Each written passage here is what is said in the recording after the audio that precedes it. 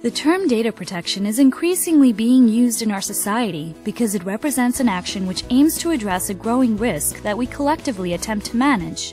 But not everyone agrees about what exactly the words data and protection represent. So what is data protection, you might ask? And how can we even start to protect data if we are not in agreement about the definition or scope of data? Data protection has various meanings to different people, depending on their job description, spoken language, and local regulations, which sometimes define the words data and protection differently.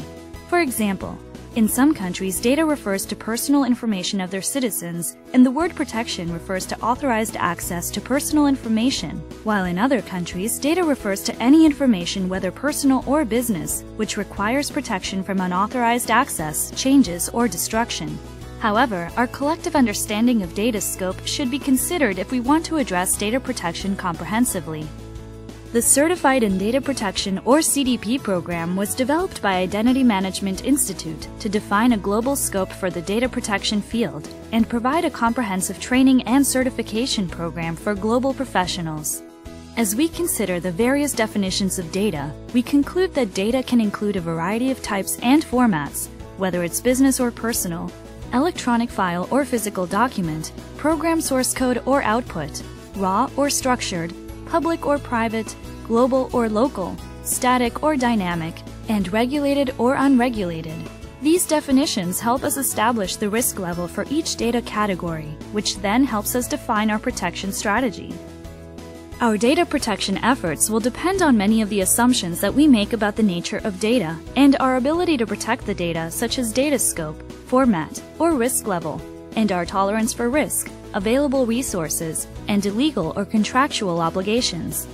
Regulations typically tend to focus on the privacy of personal information, and various security training programs in the industry tend to cover just system controls, which are only part of our overall data protection efforts.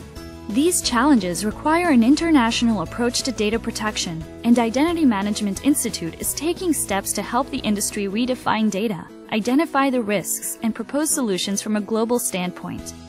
The Certified in Data Protection program is designed to address all data risks with a cohesive approach while considering global laws, which sometimes overlap, as well as relevant controls residing inside or outside of the information systems. CDP consolidates global regulatory requirements and international security standards to provide one general baseline for the comprehensive protection of all data based on risks. Consider becoming certified in data protection to earn a unique credential from a recognized international organization.